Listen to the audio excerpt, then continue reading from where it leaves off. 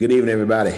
How y'all doing out there in Facebook land, all over this beautiful, wonderful universe, this globe, in the continent of Africa, the continent of Asia, all these other different continents, the Antarctic and the UK and all over. Listen, I bring you greetings from the kingdom of God, and good to be with you on this wonderful Thursday evening. And as always, hope you had a wonderful day, and hope you've been anticipating our time together. And if you join us for the first time, I want to welcome you to the Successfully You broadcast nightly seminar, Monday through Thursday nights. We are here doing our nightly seminar / Bible study, teaching, whatever you want to call it. And we're here for you, to help you on your journey of being successful you. And that's what it's all about. It's about us learning how to be successfully who God created us to be, how to discover your original uniqueness, how to live as you was created and not as you were born. And so tonight, we're going to bring this portion to a close on tonight. That's the plan. And that we've been talking about the types of hearers. And we've been talking about the third type of hearer. And so hopefully tonight we're gonna bring to close this third type so we can move on to the fourth type of hearer. And that we all been eagerly waiting for and anticipating. But I hope you've been learning as we've been on this journey. And I believe this is our 11th broadcast on this particular subject about a worry hearer. What makes you a worry hearer? What makes you have a worry mentality? We've spent the last 7 broadcasts talking about that. And listen, if that ain't been enough to help you, then I don't know what else to do but to continue to pray for you. And then, you know what? Keep teaching the word. And so I believe at some point we all gonna get this in the way we need to get it. And so if you would, so kindly go ahead and share, like our page, subscribe, do whatever you need to do to get the word out, pass the word out. Thank those of you who support us on a weekly basis, monthly basis, who are here each and every week, whether you're here 1 time, 2 times, or 4 or 5 times. However you're here, I want to thank you for joining us. And I hope you're sharing this with others as well. You know, let me get my little screen here together here. I hope you're sharing. There we go. Sharing, my camera got a little off there. Sharing this broadcast with others. And because I hope it's being a blessing to you, as it's been a blessing to me to be here to teach and to share with you. So tonight we're going to get right into it. Let's do our Success for You confession, and then we'll get right into our lesson. That's okay? So let me push a few buttons here to share my screen. And we're going to bring up our Success for You confession. And we're going to set the atmosphere, get our minds together, and to hear and receive the word of God. And as you see on that screen, let's say this together. Let's confess this together. And the reason we confess this is because our minds need to hear our mouths speaking the truth of God concerning our lives, because it has an impact on the way we think and how our mind develop. That's why we do this confession. So together, repeat after me. I am highly treasured and favored of God. I have a healthy respect for myself. I am a spirit being possessing a mind and living in a healthy human body. I am blessed with the seed of greatness, and God's character and ability lives within me, causing me to excel in every area of my life. Through the power of love and forgiveness, I am freed from all emotional hurt, fantasies, fear, and strife, which will no longer rob me of my happiness and forward progress in life. Therefore, I take full responsibility for who I am and what I shall become. Upon the principles and wisdom of life will I delight and meditate day and night. My thought life is being renewed, and my purpose, my true purpose for living, is being revealed. On this day and forevermore, I declare that I am whole, I am fulfilled, I am happy. Come on, say it with me. I am successful to me. Amen. That's the objective. That's the goal, because I believe that's the mission of the Holy Spirit in your life and my life, that we live as God created us and not as we were born in sin. So therefore, you can live successfully you. Listen, everything that's created, it's very possible and very achievable for it to live as it was created. Let me ask you a question. For those of you that are still not convinced that you can live as you was created and you can be successfully you, let me ask this question. Do you ever doubt a flying bird and his ability to fly? No. Have you ever seen a bird go to flight school? No. What was the bird designed to do? Fly. And so when he flies, he's been successful. It's natural, it's innate, it's built within the bird. Okay? Still ain't convinced? All right. Got a bicycle. What's the objective of that bicycle? To ride it from point A to point B or wherever you need to go. And if you're able to do that with the bicycle, then it's fulfilling its purpose. It's being successful because that's what it's designed to do. The bicycle was not designed to fly, no matter how much you want it to fly. So the point being is this: when everything functions as it was created, then it is being successfully what it is. If the animals can be who they are, and you have no doubt of that, they being who they are by nature, they're being successful because they're living as they were created. Well, what make you think that's not possible for you? What make you think that's not possible for people? You got to understand something. When anything functions as it was created, then it's being successfully what it is. Well, so that tells me if you and I can learn to live as we were created, then there's no doubt, then it's guaranteed that you will live and you will be successfully you. That's why I'm so dogmatic about this, because there's too much truth around us that verifies, confirms, and solidifies the fact that you and I can live as we were created, and we can live successfully who God created us to be. Amen. All right. We've been talking about the law of the mind, and specifically we've been talking about the gateway of the mind. And in this study about the gateway of the mind, we've learned from Jesus teaching in one of his parables that there's 4 types of mentalities, which means there are 4 types of hearers. Amen. There's 4 possible ways that you use your ears to hear. And that's based upon your mentality. I'm not going to go back over all of that. And you got to go back and look at the replay. But let me just mention what they are. And then we're going to jump in on number 3. We said the first type of hearer and the first type of mindset is the wayside mindset. The wayside hearer. The one who hears, but it falls by the wayside because they're not ready to obey. They're not ready to be doers. They still stuck in just being hearers. All right. Number 2, the second type of hearer, the second type of mindset is the shallow mindset, the shallow hearer. This is the person who hear the word, love to hear the word, but listen, as soon as trouble hit, you can't find them. Why? Because the word has no root in them, and they have no root in the word. And when there's no root, guess what? You got it. There's no fruit. So write that down. When there's no root, there will be no fruit. That's the way that works. That's the second type of hearer. The third type of hearer is the one we on tonight. It is the worry hearer. And so I'm going to come back to that one. And finally, the fourth type of hearer is the healthy hearer. And it's called good ground. The seed fell in good ground. And you'll find this in Matthew chapter 13, starting verse 18 through 24, where Jesus explaining the parable. And but it starts actually in the verse number 1.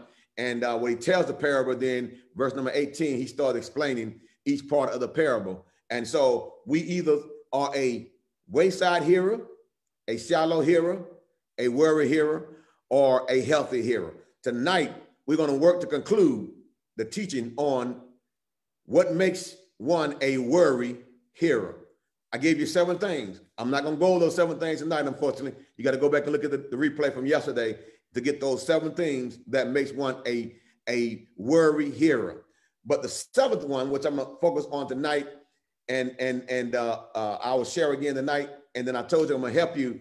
What is that we must do to free ourselves from the power and the influence of worry that finds itself establishing a stronghold in our lives. And so we said that the seventh thing was this. The seventh thing was when you have your perceived personal security in life from your riches and not from the word of God, that's going to make you a worry hearer and give you a worry mentality. People who think that their security can be found in their riches and their wealth, their position, their possessions, and the people they know and the places they go and positions they hold in life. None of these things are secure because they all can be gone at any moment. So there's no security in none of that. The only true security, as we discover in the word, that is the word of God. And so go with me, Proverbs chapter 8, that we've learned that wisdom, the wisdom that comes from the word of God, the wisdom of God, is the cure for a worry mentality. See, because the number one thing that we worry about, as we learn, is finances, riches, and wealth. Our society everywhere is consumed with this. And it's also in the church. So in Jesus' parable, he's talking about people in the kingdom. So he's telling you that there's four basic primary mindsets of people in the kingdom. You either a wayside mentality, you either have a shallow mentality, or you have a worry mentality, or a healthy mentality. And we're going to get to that next week. We're going to talk about the healthy mentality. Excuse me. The healthy hearer. Let me take me a swig of water. Okay, this ain't no gin like it, may look like some of y'all. It's just what it says, essential water. All right. Oh, now that's better. That's better. That's better. Sometimes I talk myself dry and choke myself talking so fast. But anyway, Proverbs, give you time to get to Proverbs chapter 8. I want you to understand that wisdom is the cure and the antidote for worry, the worries that you have in life about your children, about money, about your spouse, about your job, about your health, about your ministry, your members, whatever you're worrying about. You need to stop it because you got to consider worry what it is, sin. Anything that destroys you and destroys your body has to be sin, and it is sin. Because worry is the fruit of fear. It's a baby of fear. Fear gives birth to worry. Now listen, everybody encounters worry, and you will encounter worry maybe every day, but it don't mean you have to embrace it and subscribe to it. That don't make you a worrier. See, we all get challenged by worry. We all have the opportunity to worry. But the moment you have an opportunity to worry, that's your cue for the word of God to kick in your life. That's your cue, your signal to lean on the word of God. All right? And so we learn that there are people who lean on their riches. They lean on their riches. They have confidence in their riches. And the word of God says, if you lean on, trust in, and have confidence in your riches, you shall fall. That's what the word said. See, and we don't want that to happen. See, I don't want that to happen to you or anybody else. See, you got to understand that and I'm looking for something while I'm talking here. Something just came to my mind. I want to look at it and see if I want to read it or not. But yeah, Proverbs. I told you turn to Proverbs 8, right? Keep your hand right there. But I just want to show you again and repeat Proverbs chapter 11, verse 28, because I just quoted and it came. So the Holy Spirit told me to read it again. Put your eyes on it again. Proverbs chapter 11, verse 20 says, he who leans on, trusts in, and is confident in his riches shall fall. That's what the word said. But watch this. But the uncompromisingly righteous shall flourish like a green bow tree. So that means this. You got to choose to trust in riches or trust in the righteousness of God. See, You don't have to choose between the two because God wants you to have both. But what you do have to choose is which one you're going to trust. Let me say it again. You do not have to choose between righteousness and riches because our Heavenly Father wants us to have both because you need both in this life. However, you do have to choose which one is going to be first. Well, it says if you lean on, trust in, have confidence in riches, you shall fall. Well, if you don't want to fall, then it makes sense. Don't choose riches first. Choose righteousness first. Why? Because it says, he who chooses righteousness shall flourish like a tall, strong standing, what kind of tree said? Greenbow tree. So do you want to, listen, in the end, do you want to be standing tall and strong and stable? Then trust righteousness first. Choose to put righteousness before riches.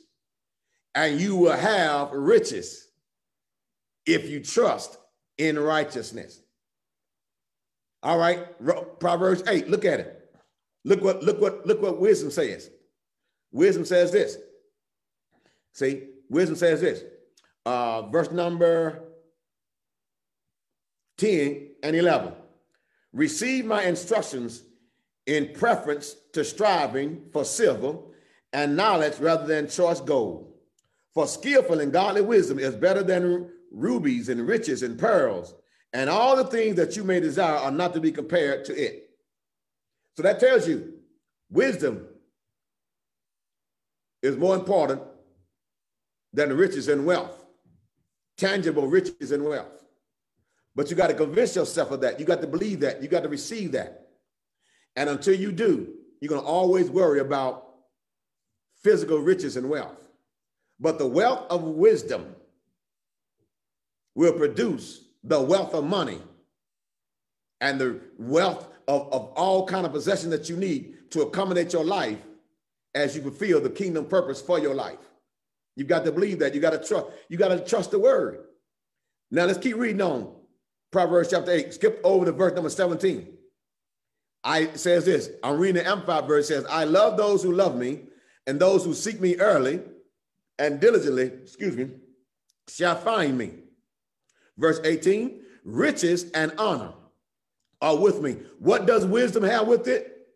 Wisdom and honor are with me. So you can't have wisdom and not eventually have riches and honor. Wow. And that's what everybody wants, riches and honor. Well, wisdom says, I know you need that, and God designed me to give that to you, but you got to put me first. You got to love me and not money. See, it's the love of money that is the root of all evil. We were not designed to love money. We were designed to love the maker of money. That is God and his wisdom. God uses wisdom to create riches and wealth. Let me say it again. God uses his wisdom to create riches and wealth. So if you seek wisdom, you'll find riches and wealth and honor and long life. Who doesn't want that? And don't have to worry about failing, don't have to worry about worrying about things. So if you want to replace worry, then you've got to subscribe to wisdom. Write that down. To replace worry in your mind, you've got to subscribe to wisdom, because wisdom is greater than anything in your life and is not to be compared to anything that you can desire. Let's finish reading here. Verse number 18 says, riches and honor are with me, enduring wealth and righteousness, meaning right relations, uprightness in every area, and relations and right standing with God. My fruit is better than gold, yes, than refined gold, and my increase than choice silver.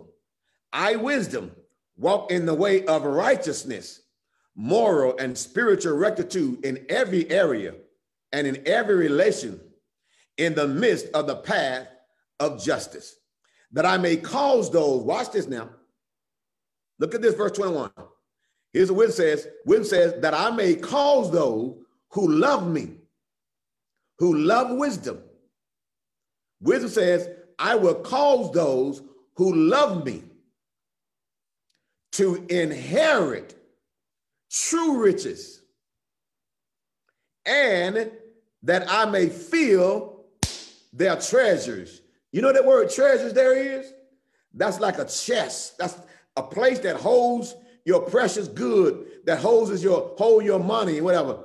Let me tell you what in modern terms, that word treasure refers to your bank account and your wallet, your purse, wherever, your pillow, your mattress, wherever you keep your money. Wisdom said, if you will love me and if you will pursue me early. What does early mean? It means before you make a decision, not after you make a decision. Before you marry, not after you marry. Don't just wait till after you marry. You need to seek wisdom even after you marry, but you need to start before you marry. See, before you make a business decision, wisdom says, seek me. Before you set about a plan, seek me. Before you decide to go do this, seek me. Seek me early and diligently. Love me, and those that find me, he said, I will reward them with true riches. They shall inherit. They shall inherit. Now listen to the word says, you shall inherit. Inherit means you don't have to work for it. Wow. Wisdom says, I will put in the work on your behalf if you put in the work of pursuing me. Are you hearing me tonight? You got to receive. I'm trying to set you free from a worry mentality. See, I'm trying to get you your freedom. You've been delivered from everything that has to do with sin. And worry is a part of sin. You've already been delivered from it. Now I'm trying to get you free. What does that mean? Delivered means the price has been paid. It has been defeated. Freedom means now you got to learn to live it out, walk it out, and apply it to your life. That's what freedom is. Until you learn to apply the word of God to your life, you're not free. Which means I'm talking to saved people that are bound, that are in mental prisons of worry, fear, doubt, unbelief, and torment, wondering about your life. But wisdom says, I've got your answer.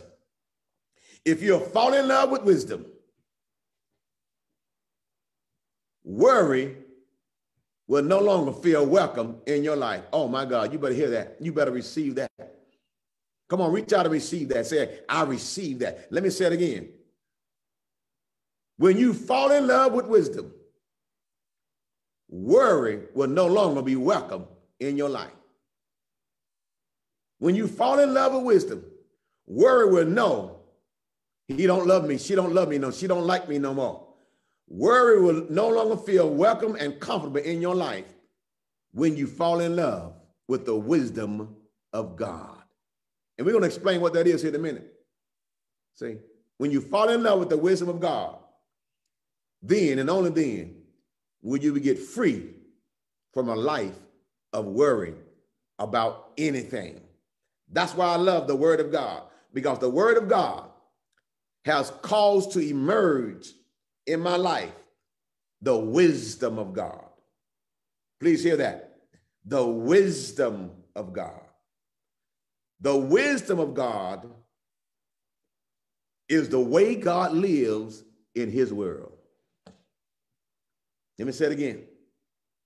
The wisdom of God, this is my first definition. I've got many key definitions to the word wisdom of God, but I'm going to give you this first one right here. The wisdom of God is simply the way God lives in his world. And he said, you know what? I made you like me. That like I live in my world, you can live the same way in your world on the earth. Oh my God. Now that ain't exciting. That's shouting material right there. That right now, that deserve a, Lord, I thank you. That deserve a praise right there. That the Father wants you and I to live in our world on the earth the way he lives in his world in heaven. Remember Luke chapter 12, verse 32? It says, it's the Father's good pleasure to give you the kingdom. And then Luke 17, verse 21, say, don't look outside of you. Don't look around. He said, but the kingdom is within you. The Father wants you to live a kingdom life in the earth. And there ain't nothing broke. There ain't nothing lacking. There ain't nothing busted nor disgusted in a kingdom life. I don't know about you, but every day I'm pursuing to live a kingdom life. Because a kingdom life starts with receiving the Father into your life and then allowing him to teach you how to think like the king himself, how to see things like the king himself, how to process things like the king himself, how to live like the king himself. And when you begin to operate and function like the king himself, how can you dare worry? There ain't no way.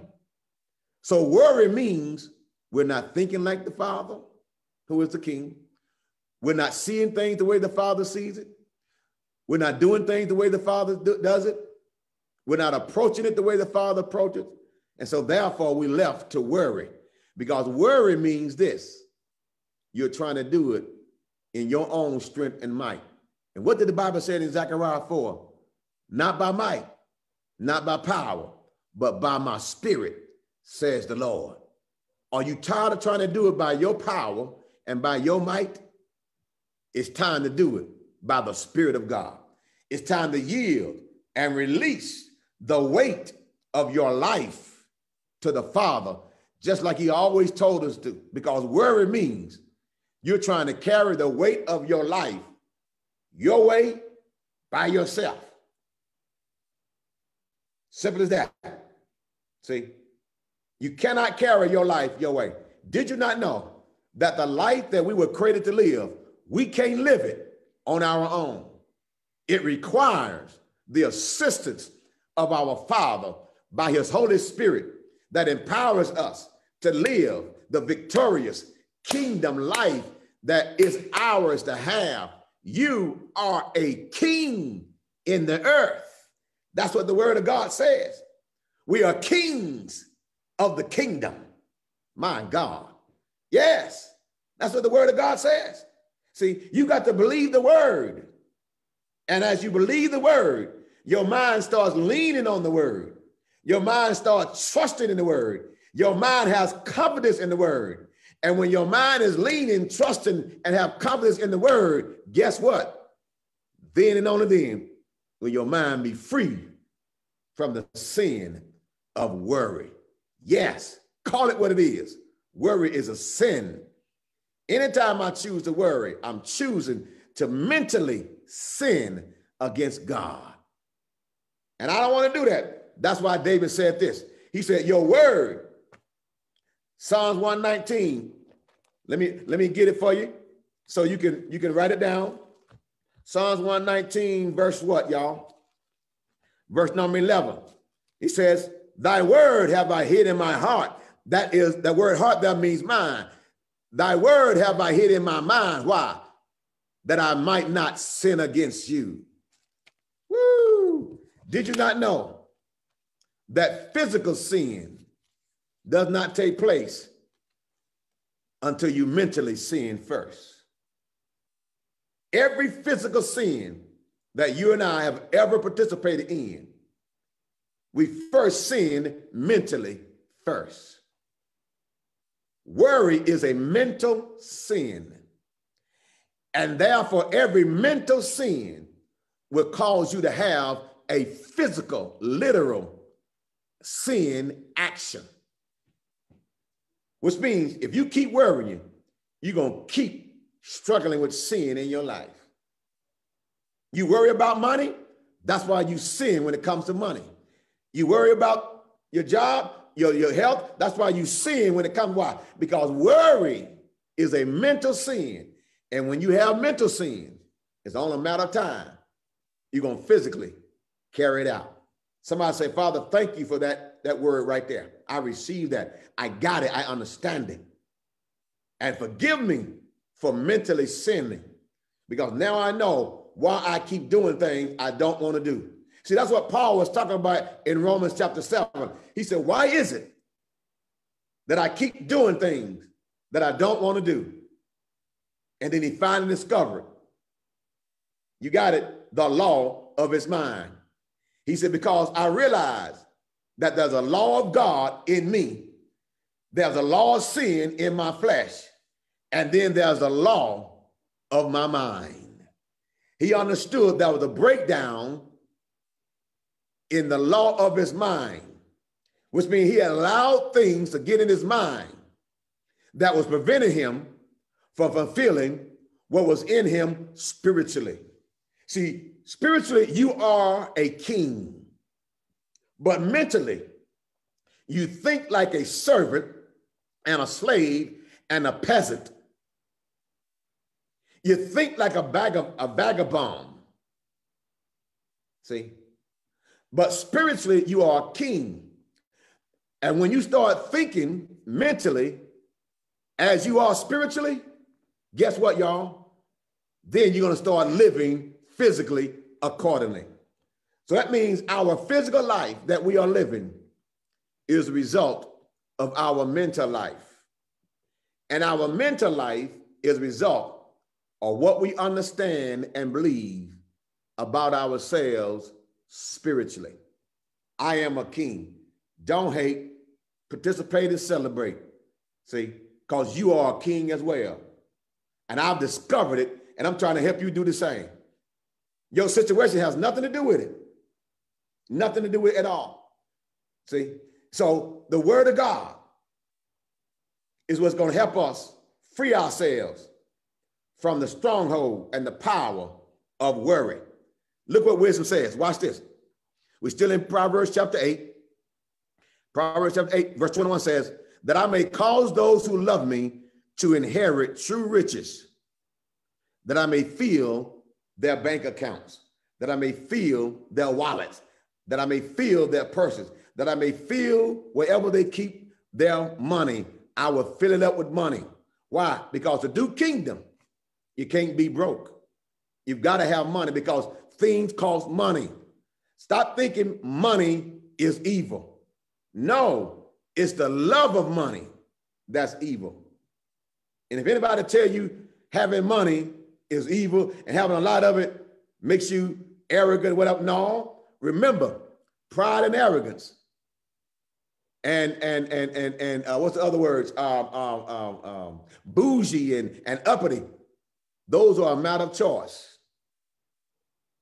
If you become bougie when you get a lot of money, that means you were bougie in the first place. You just didn't have enough money to act like you were. But now you got a little money. Now you choose to act like what you've always thought. So it's not money that makes people. Money exposes people. Simple as that. The Bible said it like this. If you are unfaithful when you have little money, you'll also be faithful when you have much money. See, it's not the amount of money that makes you faithful or unfaithful. It's the way you think already. Money just exposes who you are. So whatever you are with little money, that's what you'll be with a lot of money. So watch this.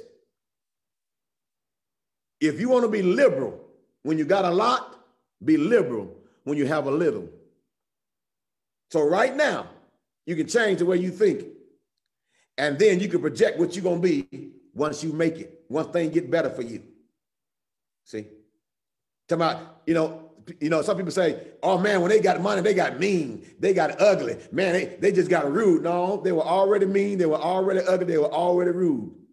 They just didn't have enough money to give them the courage to act like what they already were. But it's something about money that gives you a false sense of security, make you act the fool that you always have been, because you feel like you got enough money to act a fool. And what people gonna do? Because I got money, I can buy my way out, I can pay them off, or whatever the case may be. But that's a false sense of security. And the Bible said, as I read it to you, if you trust in, lean on, have confidence in your riches, you shall fall. Not maybe, not can, shall fall. So I want to ask you the question. Are you on the verge of falling? You say, how do I know? Do you trust in your money? Do you lean on your money? Do you have confidence in your money? Which means, is it your money and the amount of money you have that drives your decisions in life? That determines who you hang out with in life? Then you are leaning on your money. And you know what? When money leaves, you're going to fall. That's why you fall, because you're leaning on it. But if you ain't leaning on it and money leaves your life, guess what? You're going to still be standing. Why? Because you were standing firm when you had it. So you're going to stand firm if it leaves. See? How do you learn to do that? That's what you got to learn to do. See? Watch this.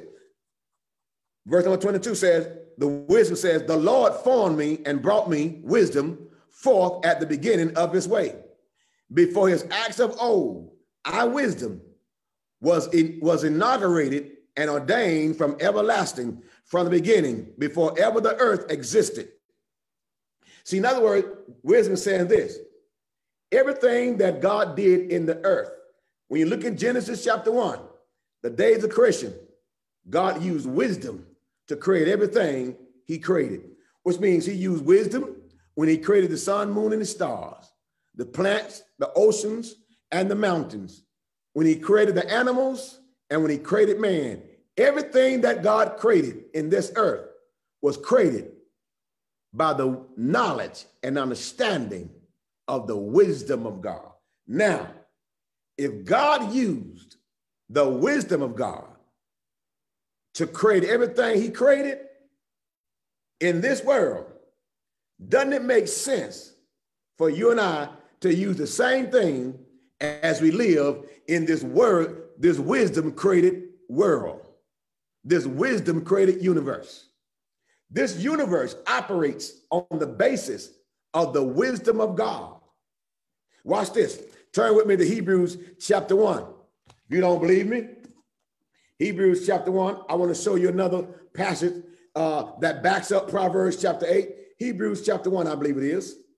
Let me get there real quickly. Because we're running out of time. Yeah. Watch this. Hebrews chapter 1, verse 1, 2, and 3. It says, God, who at sundry times and in divers manners spake in time past unto the fathers by the prophets, hath in these last days spoken unto us by his Son, whom he hath appointed heir of all things, by whom also he made the worlds. Talking about Jesus, who is, according to John 1 and 1, is the Word. In the beginning was the Word, and the Word was with God, and the Word was God, and the Word is God. So by the Word of God created everything that he created. And he holds it together by the power of his word. Look at verse number 3. Who being the brightness of his glory and the express image of his person, and upholding all things by the word of his power, when he had by himself purged our sins, sat down on the right hand of the majesty on high. The universe and everything in it is held together by the power of God's word, which in practice is called the wisdom of God.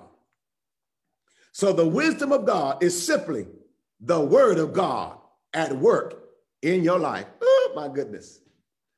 Man, there's some good stuff here. I don't know about y'all, but I'm enjoying myself. The wisdom of God is simply the word of God in action. Anybody that's not applying the word of God in their lives, that's being foolish. Yes, let's call it what it is. See, wisdom said, listen, God used me to do everything he did. And I want to encourage you to go read 1 Corinthians chapter 2, where Paul talks about that, the contrast of the wisdom of God versus the wisdom of men. The wisdom of men is simply the wisdom of Lucifer, because that's where man got it from. See, Lucifer always tried to counter God. So he took the knowledge and intelligence that God gave him, and he polluted it, and thereby, with the permission of man, created what is called the wisdom of man. And the wisdom of man, the Bible says, is from beneath. The wisdom of God is from above. The wisdom of men simply comes from the pits of hell. But the wisdom of God comes from the palace of heaven. Now, which one you think is best to use? Do you want to live a hellish life?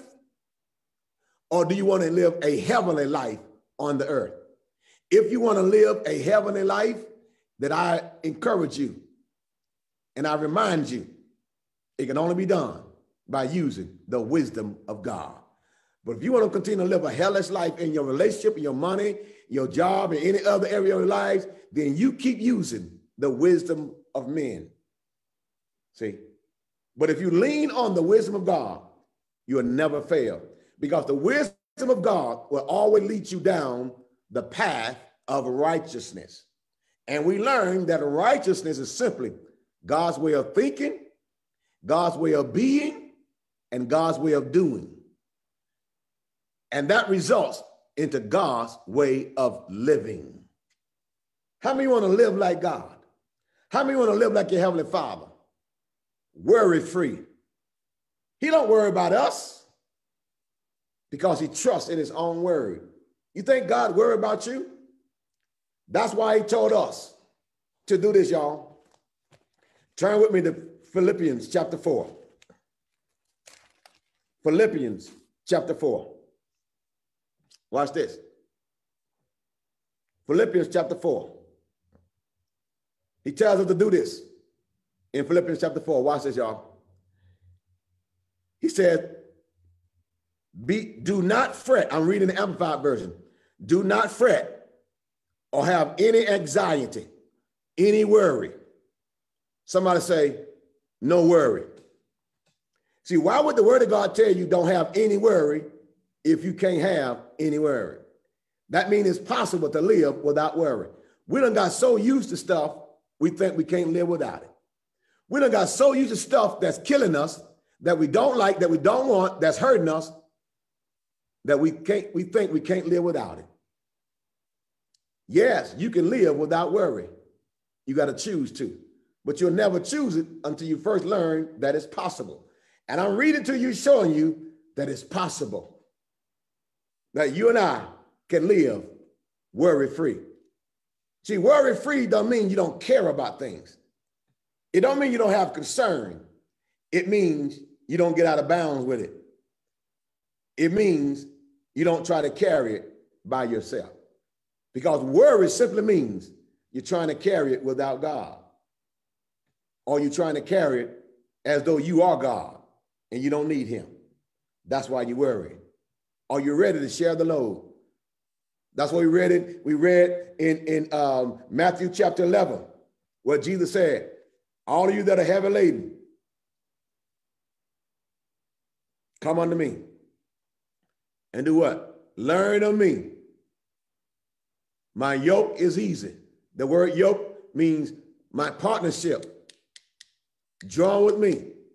My responsibility that I put upon you is easy. And he said, my burden is light. You're going to have to carry a load, but it's going to feel light. You know why? Because he's going to carry it with you and he's going to bear the weight. He'll carry it where you don't feel the weight. Wow. Are you hearing me? See, the Father has great ministry for you. And when you look at it, it looks impossible. And if you weigh it, it's very heavy. But watch this. It ain't heavy when you're carrying it with Father God. See, if I were carrying this ministry and all that I'm doing every day by myself, it would be too much for me. But because I carry it with my Father, he carries the heaviest part. I just stay engaged, stay connected, and keep doing my part. And together, we carry this vision to touch the world with the gospel of the kingdom of God. I know what he told me to do. And listen, and if I told you some of the things he told me to do, You would say, how in the world you plan to do that? You know why you say that? Because you're just looking at me. You're not thinking about the Father. See, it's not dependent upon me. All I've got to do is trust him, obey him, and together we'll do what seems to be impossible. Because with God, all things are possible, even the impossible. Did you not know that the impossible is possible? Look at the word impossible. The second half of the word is possible. The first half of the word is I am, which is short for I am. So impossible means this: anything that you do with God, though it seems impossible, it becomes possible. Are you ready to do the impossible? Yes. It seems to be impossible to be you. It seems to be impossible with the people that are around you, where you live and how you brought up, what you got to deal with. It seems impossible. Without God, you're absolutely right. But with him, all things become possible. I don't care how long you've been sick. Healing is possible. I don't care how long you've been broke. Wealth and riches are possible. I don't care how long you've been angry. I don't care how long you've been hurt. Listen, peace, joy, and happiness is possible.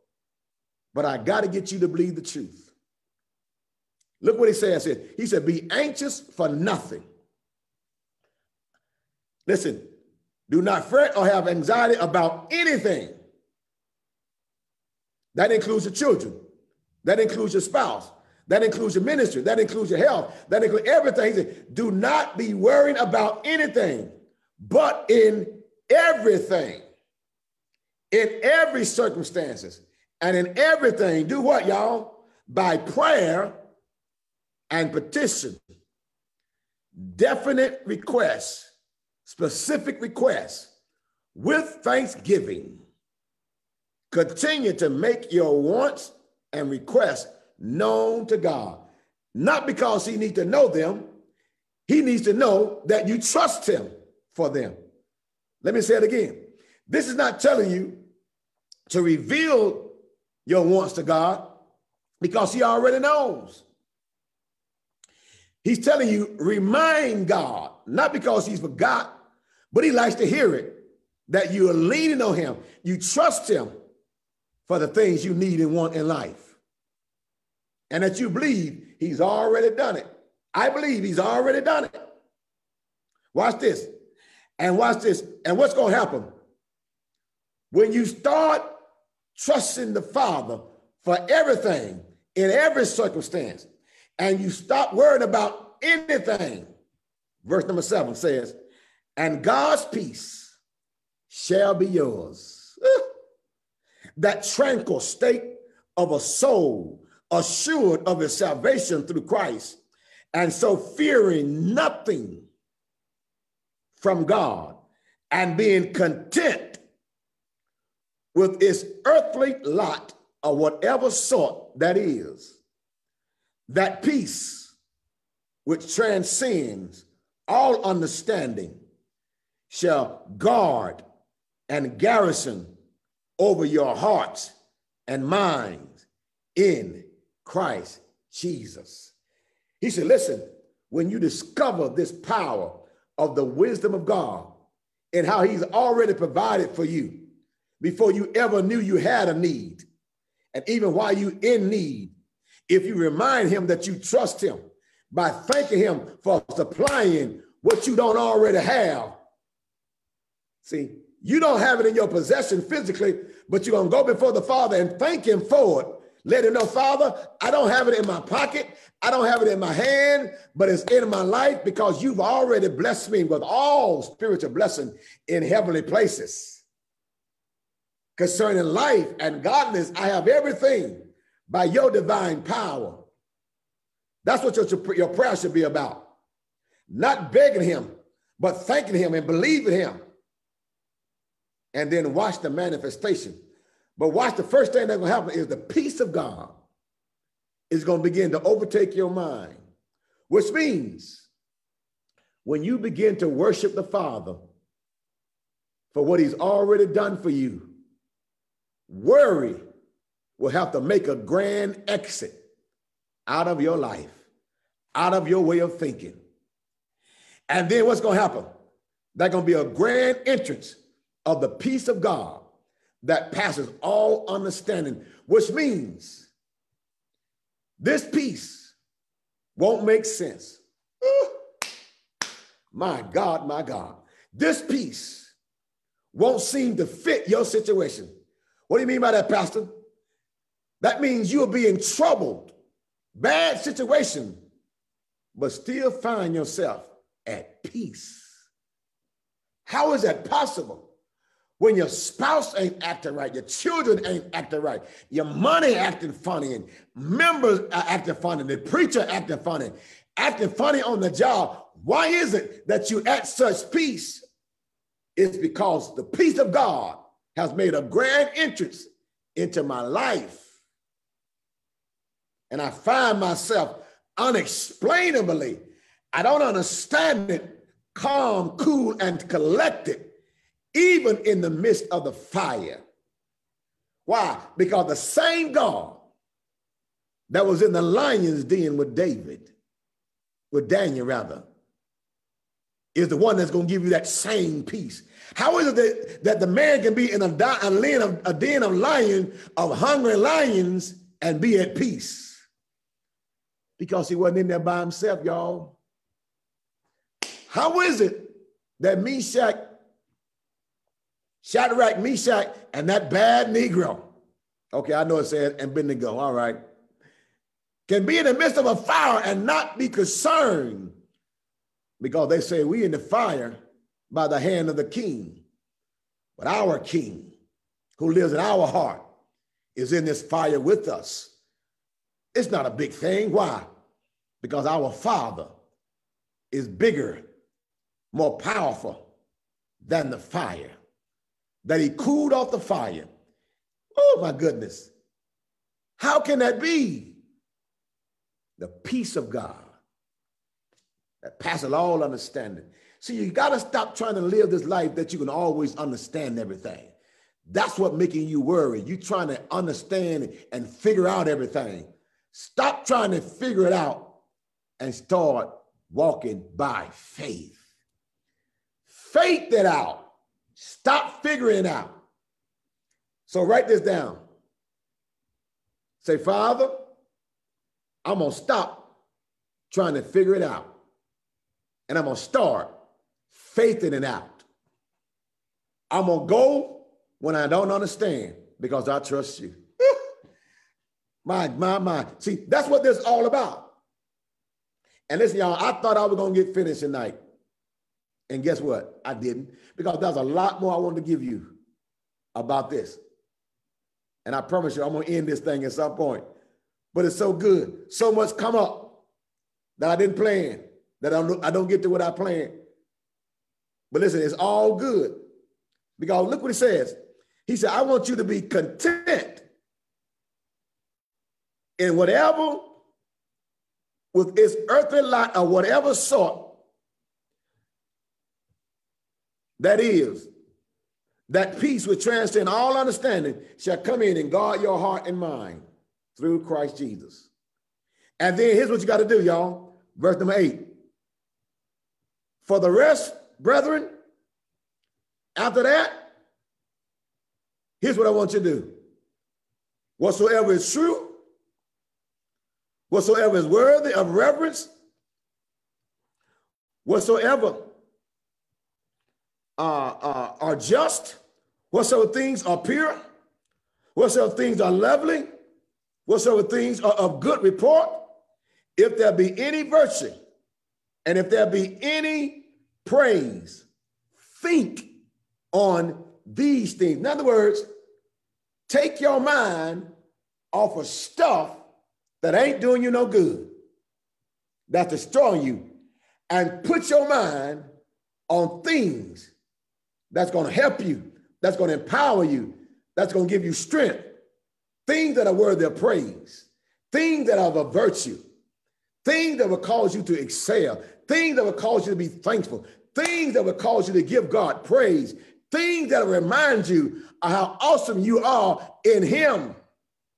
things that remind you that you are a king. And listen, you got to understand your circumstances will always tell you a lie about yourself. Let me say that again. Your circumstances will always tell you a lie about yourself. Bad circumstances and good circumstances. Let me tell you something. If you listen to your circumstances, they will always lie to you. Let me give you an example. If you got bad circumstances, they'll always tell you, you ain't gonna make it. You're gonna die. This gonna kill you. They're gonna hate you. Even if you got good circumstances, you know what they'll tell you? Good circumstances tell you, man, you better than them. Man, you something. See, good circumstances, if you listen to them, they'll give you the wrong attitude about yourself. They'll make you proudful. They'll make you haughty and arrogant. Just like negative circumstances will give you a poor mentality, a negative mentality. So then, preacher, what should I listen to? Listen to the word of God and the word of God only. Because the word of God is going to always tell you the truth, that it may give you life, that it may raise you up. That's what you got to do.